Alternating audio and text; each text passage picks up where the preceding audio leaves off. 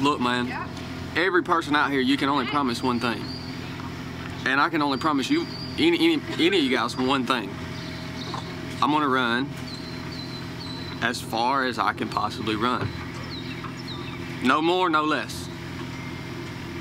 But it's not complicated. You have one objective. Stay present, man. Be patient. Guys, now Greg's here. The whole first 30 hours is just a warm-up. You gotta be patient for that. In SEAL training is where I learned that technique, yeah. That's all, guys. I mean, that's the #1 reason guys quit BUD/S, SEAL training, is doing exactly what Greg did last year. Can be a super simple evolution, which that is this. This is a super simple evolution. A 1-mile loop. You can't get lost. You don't have to worry about, you turn off and you freaking run, man.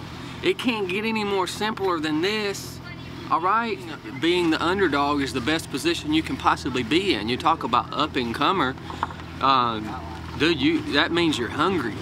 You know, I wish I was here as the underdog and nobody knew who I was, and I could just slip in there and not until hour 25, 26, 20. Somebody said, who's that guy with the red beard?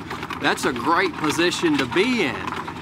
But sometimes, you know, when you do this long enough, you can't show up as the underdog anymore. People know who you are, and you gotta learn to deal with it. I'm just gonna crush that dude's soul, man. I think he's probably a fast runner, but I'm just gonna take a piece of his soul. I'll probably freaking hurt him so bad he'll never race again.